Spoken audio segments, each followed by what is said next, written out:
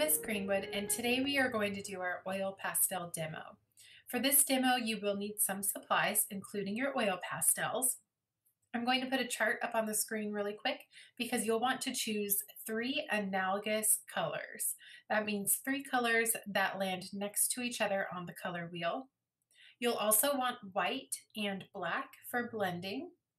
You'll need a pencil and you'll need paper. If you have a multimedia paper or something with some tooth to it, where it has a bumpy surface, that would be ideal, but lined paper or computer paper is also just fine. Let's get started by drawing 2 rectangles at the top of our paper. Leave a little bit of space on the top so we can label these later. You're going to draw 6 more rectangles. Draw 2 rows of 3. And your paper should look something like this when you're done.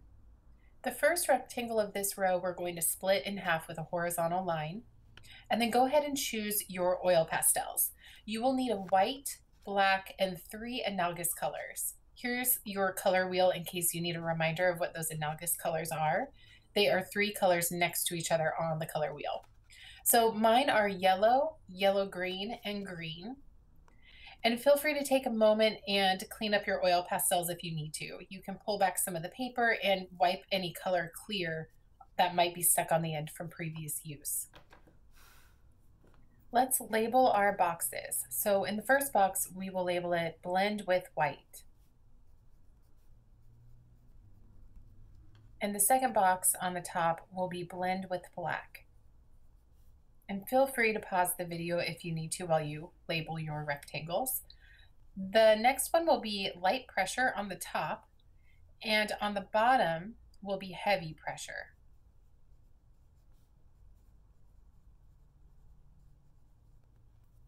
Next is the rule of 3.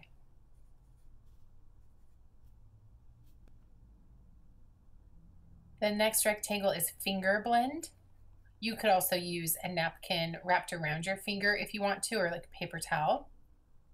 The next box is stippling.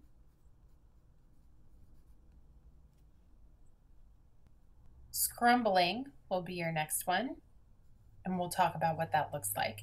And then your last one is sgraffito. It's spelt a little funny, so check your screen for spelling if you need to. I think I spelt it wrong on my paper, but oh well. All right, let's dive right in. So we're going to start with the pressure boxes. I'm using my middle color, my yellow-green, but you could use any color you want to of your analogous. I'm going to start on the left-hand side and using the lightest pressure I can while still depositing color on my paper. I'm going to apply oil pastel to this box. In this exercise, we'll be working from left to right most of the time, so oil pastel works the best when it is layered. I'm going to put a minimum of 3 layers on this box, and I'll zoom in a little bit here. So I start from the left with each layer, and I'm overlapping a little bit each time so that I get a gradient or a value scale. The next is heavy pressure, so this will be almost as hard as you can press without destroying your oil pastel. Notice you're getting little flakes of color coming up. Your oil pastel crayon is starting to break apart a little bit. I'm still blending a minimum of 3 layers, but it's becoming more difficult to do because as you can see on the end of my crayon, my oil pastel crayon, little flecks of oil pastel are coming up off the paper. And this is where you really need to find a middle ground between light and heavy pressure when working with oil pastel. If you press too hard, it just creates these crumbs and it pulls everything up. We're going to move on to the rule of 3, and you'll need all 3 of your oil pastels. I'm going to start with my middle color. So for me, that is my green yellow. And again, I'm starting on the left-hand side. I am only going to fill in 2/3 of this box with a medium pressure. Now I'm going to choose my lightest color, which would be my yellow, and I'm going to fill in the right side of this box. And I am going to let them overlap a little bit.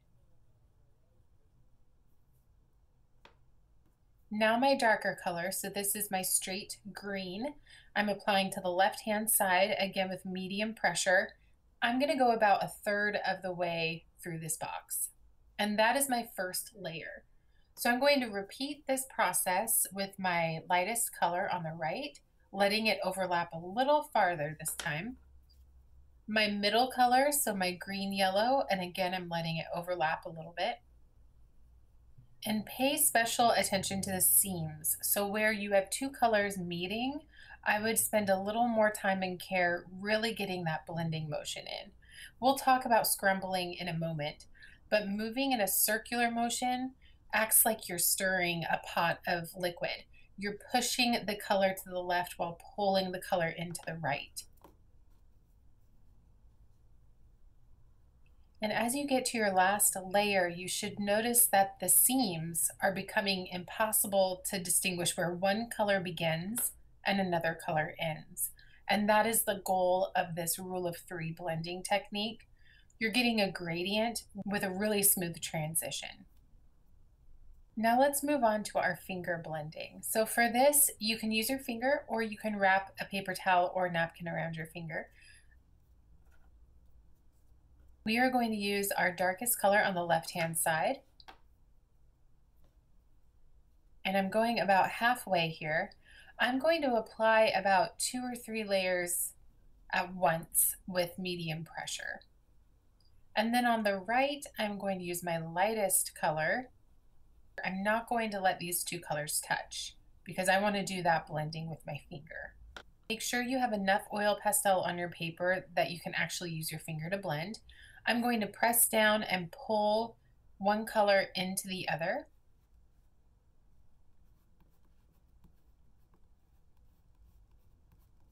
You'll notice if you start blending by heavy pressure with your finger, you'll get a lot of oil pastel coming up onto your hand. You'll even see these waves of color, these little petals that form.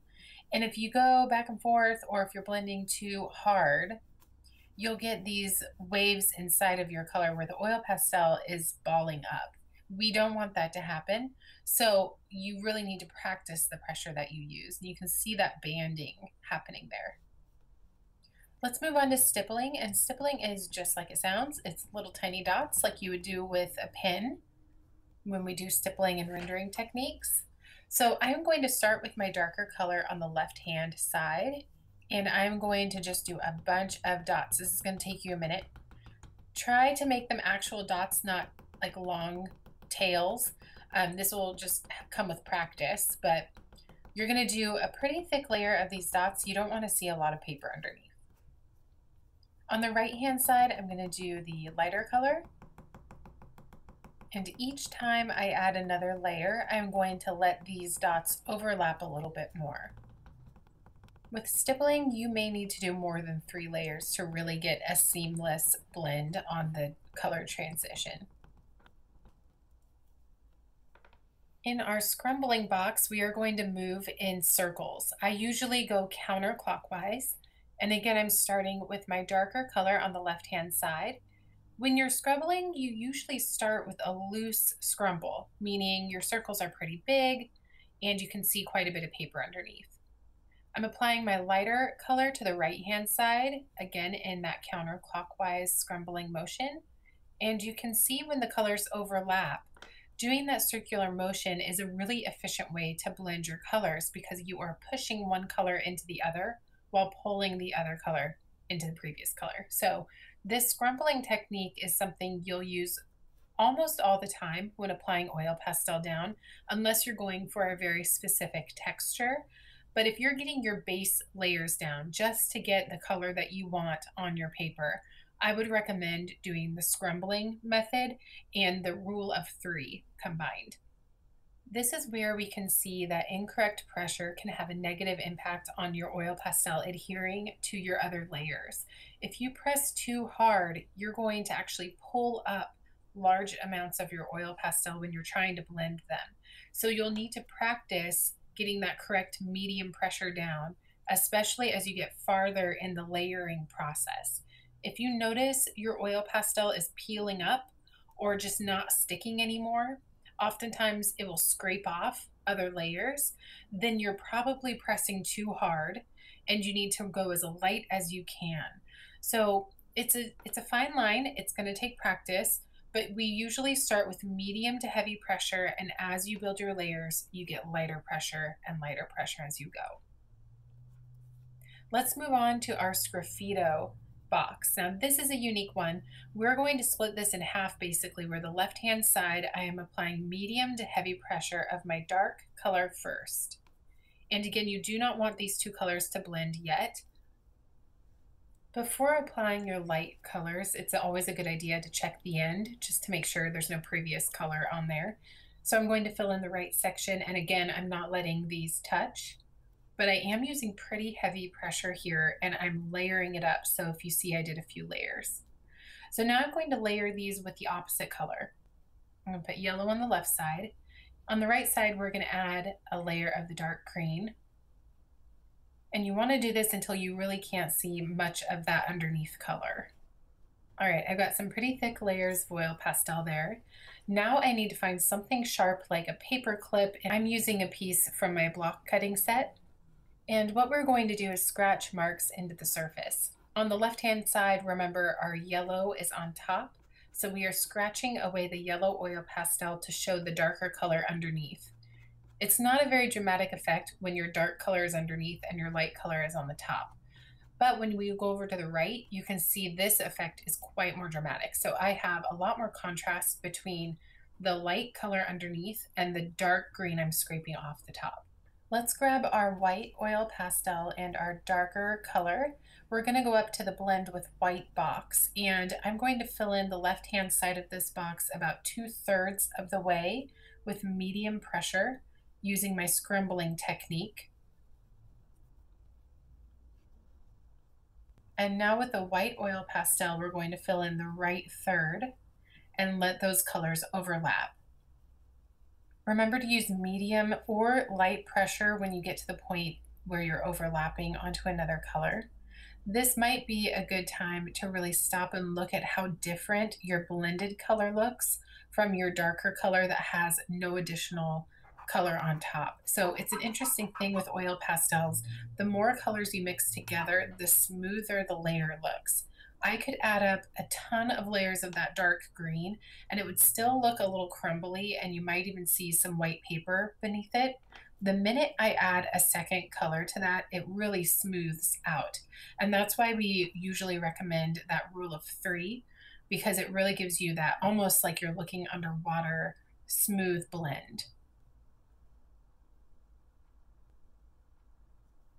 All right, there's a reason why we saved the blend with black for last. I'm going to fill in the right hand 2/3 with my darker green color, and I'm scrumbling again using about medium pressure. I'm going to layer this up about 2 to 3 layers so we have a pretty thick coating of oil pastel here. Now, black oil pastel is so condensed with pigment that if you were to make a mistake with this, it's very difficult to cover up. It also smears really bad. So I always recommend using black last if you can. It doesn't work for all projects, but I would really encourage you to try to find a way to make black oil pastel be the last thing you're applying to your paper unless you are using it to blend. So I am filling in the left-hand side, and I'm going to let these overlap a little bit. And you'll notice the minute it touches that darker color of yours, it starts blending pretty smoothly, but it's very difficult to see the color underneath. So you will need to do quite a bit of blending on that transition edge with your other color. And those are your oil pastel techniques. So hopefully you have some blending options and some techniques available to you for texture. I would use the bottom section of your paper or any extra space you have to practice these a little bit further or even come up with your own. Otherwise, let me know if you have questions, and I hope this was helpful.